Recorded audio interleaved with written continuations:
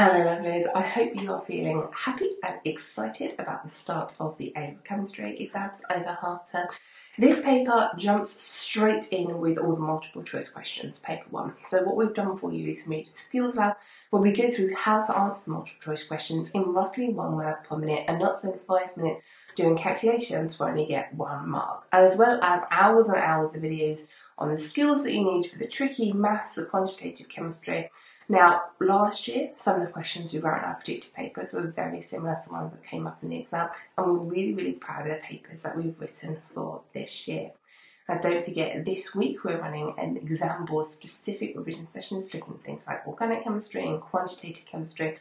Everything that I've talked about so far is included in our boot camps and our masterclasses, along with our predicted papers and the walkthroughs of some of the papers where we show you what to write to show to the examiner how much you know about chemistry. Now, we strongly suggest looking at our predictions for paper walkthroughs for paper 1 and paper 3 before the paper 1 exam, as working out exactly which topic is going to come up in which paper is harder than working out exactly what the topics could be. Please remember to revise absolutely everything. We are not actual examiners, we have not seen the paper, but here is a list of topics that we'd like you to start your revision off with.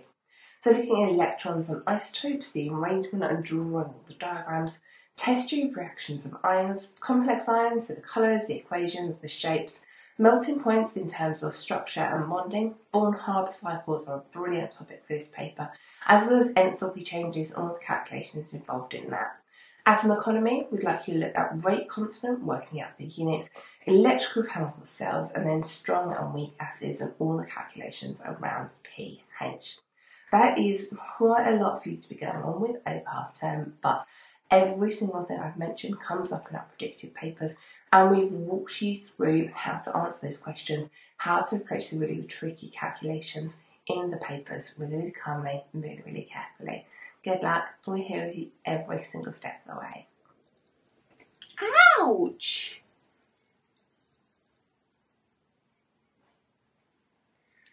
This is why in some videos I explain scratches.